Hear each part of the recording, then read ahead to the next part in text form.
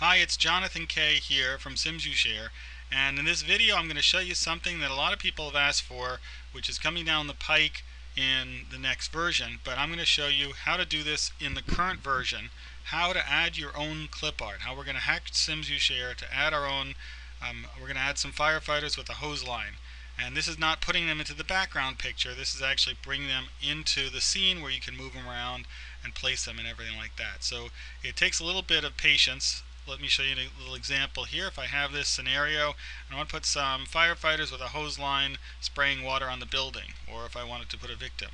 Now what it's going to take is having some clip art picture that you want to put into your scene, some kind of photo editor such as Photoshop Elements, or it can be a free one, a text editor on Windows like Notepad or WordPad or Notepad++, on Macintosh, TextMate, or the text editor, or Sublime. You can take a little bit of comfort editing text files, and then a little patience to line stuff up correctly. But you can, once you get the hang of it, just take maybe a minute or two to put in your own pictures. And again, in the future we're going to have this as a much easier operation, but you can do it right now with almost any version of SimsUshare. So let's get started.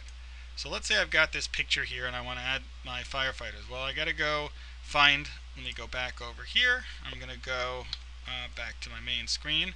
I'm going to minimize this. I've got my Photoshop Elements here, and I have a handy dandy picture already of some firefighters with a hose line. And I'm going to go here and I'm going to edit this. I'm going to create, let me show you in a moment. Here's my firefighters, but I don't want all that background. I want to put the background of my scenario in there.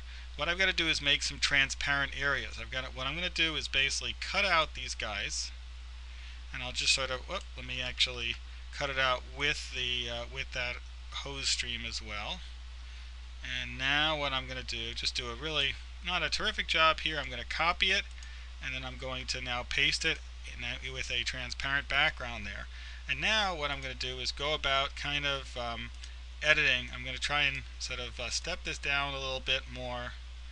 And you see what I'm going to do is basically take away the background there, because that's going to be replaced by whatever background I'm going to be putting it onto. And so what I'm going to do in a moment, I'm going to pause the video and then I'm going to come back when I've done a little better job. Hold on a second.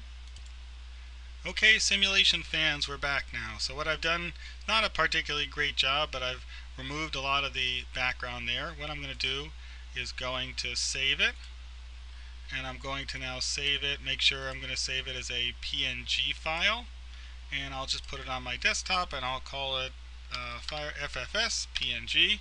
I want let's see, gotta save it as FFS PNG. Let me hit save.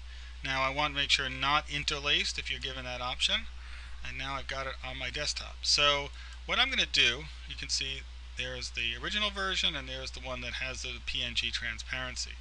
I'm going to go and copy this. I'm going to go right here and wherever copy is, copy. And now I'm going to go find in where my SimsUshare folder is. So let's say SimsUshare in my arrangement here is in my document folder. And I'm going to go to SimsUshare, and I'm going to then say in my Sims and Ricci house is over here. It's got the background, and I'm just going to paste it over there.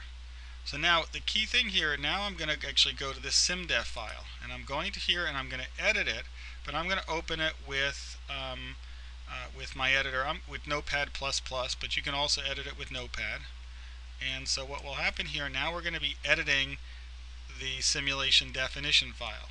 So you got to make sure. Now actually before we do that, what I'm going to do is go here into my Sim folder and I'm going to copy. Good idea to, before I go and mess up that Ricci house thing, I'm going to go to SimDef, copy, and paste it. And I'm just going to keep a copy of it in case I mess up some of the editing. Not that that's happened before, which means yes, it's happened before. So once I'm inside here, inside Ricci house, what I'm going to be looking for is looking for the location where I want to add that picture. And I already have something down here on line 29 which says type CSPic background. That's going to be the key. What I want to do is take the whole line. I'm going to go here all the way from the less than sign all the way over to the slash less than sign, slash greater than sign. And now what I'm going to do is I'm going to just go somewhere in the order from front to back. So victim man is in the front. I'm going to go and paste it. what I'm going to do is say leave element type C as picked. I'm going to say background. The ID, that's just got to be something unique, so I'm going to say FFS. Now this is a key thing here. Instead of bk0jpeg.jpg, I'm going to say fs.png. Now it says here background is true. This is not the background, so I'm going to say no, it's not the background. This is the X and Y position where it's located on the screen. I'll leave it that. I can move it later. And then the scale position. This is how much to scale the photo up and down. I'm going to say, just for a guess, I'm going to scale it in the X by 75 and the Y by 75%. So I'm going to now save this file. And now if I go back into SimsUshare and I go and edit my Ricci house one, we're going to see our firefighters right there. Do you see the firefighters? And so now I can just drag them over here, and I'm moving that X and Y. I can't scale them yet, but if I want to do it now, when I hit done, and if I go back into my editor, and this one will tell me that it was modified. I'm not sure if Notepad directly will do that, but this will actually move my X and Y and the scale. If I want to make these guys a little bigger or smaller, I can adjust my scale. So let's say I want to make them like 0.65 or so. Now if I go back here, and now I'm going to go back into SimsUshare, I have to go back and hit done, and then go back and edit. And they'll be a little bit smaller, and there's the guys right there. So that's basically how you can now, when I actually go put this over here, and if I want to actually put some smoke in there to make it look like they're actually, if they're actually putting water on there, I might do some smoke, like a laminar smoke. I might put that right behind them. Let's say I put that in their fogs, in their stream over there. Maybe I drop this beneath them. So now it'll be behind that picture. And so now notice if I want to also change the visual order, I can click on these guys and use the up and down order here to change their order relative to other smoke. So now when I'm done here, and let me actually go and also change it so it's a fast, instead of that laminar smoke being just so slow and lazy, I'm going to go here and click on this, and I'm going to speed that guy up a lot. So I'll speed it up to be as fast as possible there. And so now let me also shrink it a little bit more, make it look a little bit more like a pattern there. Maybe even I could also let me also now go and make it a little bit narrower, so a little bit narrower path there. So now let's take a look at how it looks. There we go. There's our little smoke pattern. Now we can't get rid of this guy here, so he's there, but we could just reuse that. And so you see the idea of editing the text file, and we can put this guy in here. Now what happens, this is now going to get into a little bit more of an advanced section.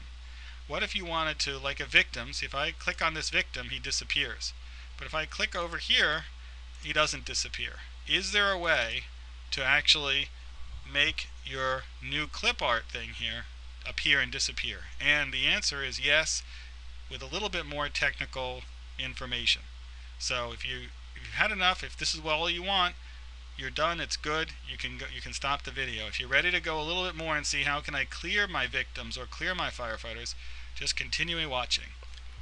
So the key thing about, I'm assuming you're continuing watching now, the key thing about making this disappear, we can't make it clickable, but we can put a victim behind our guys and make the victim clickable, and then link the victim being clicked with our new guys.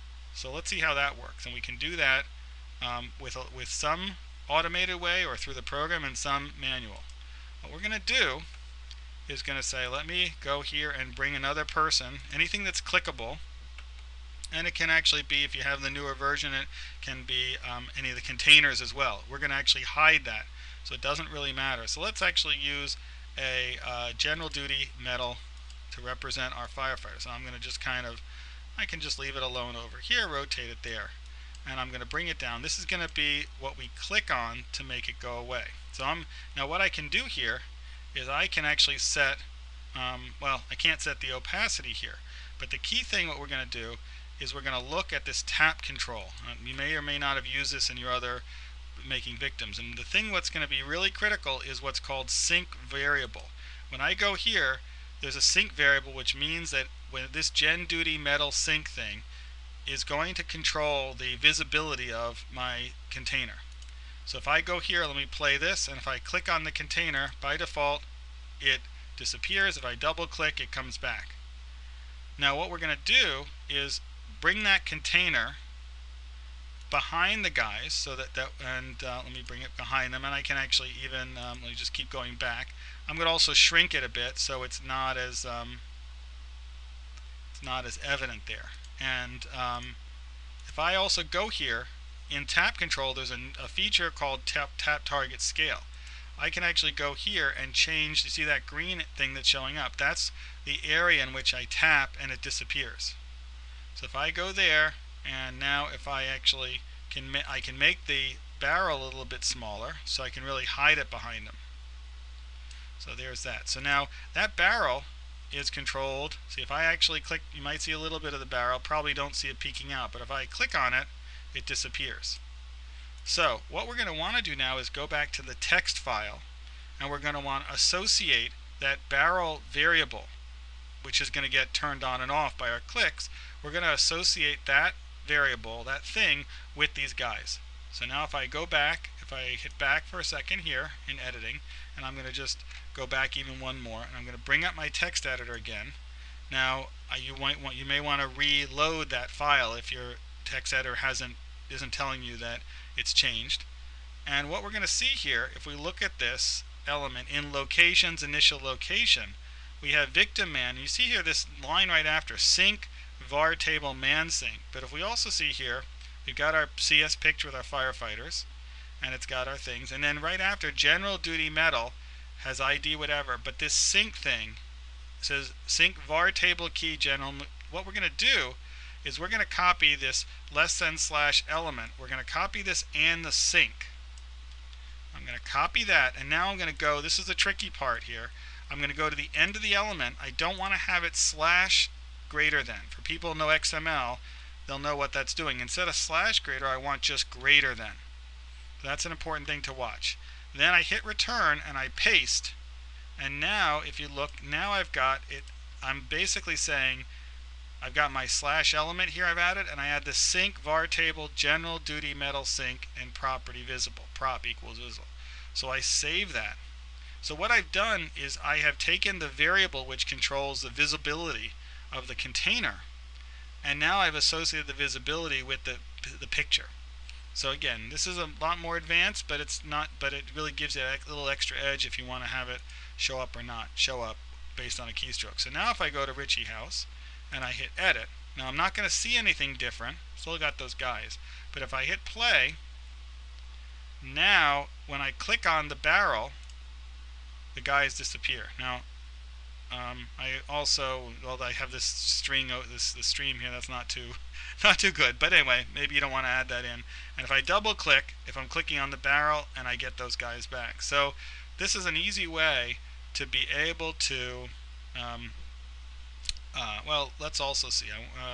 I bet that if I actually associate that fog stream, it'll work as well. Let's take a look at that. I'm really flying by the seat of my pants here. I think this will work. Let's actually sync our gray laminar. Remember that what we're going to do is go to the end of it. Instead of the / greater than, we're going to put a greater than, and I'm going to just copy sync variable right there. And so now I've got my gray laminar.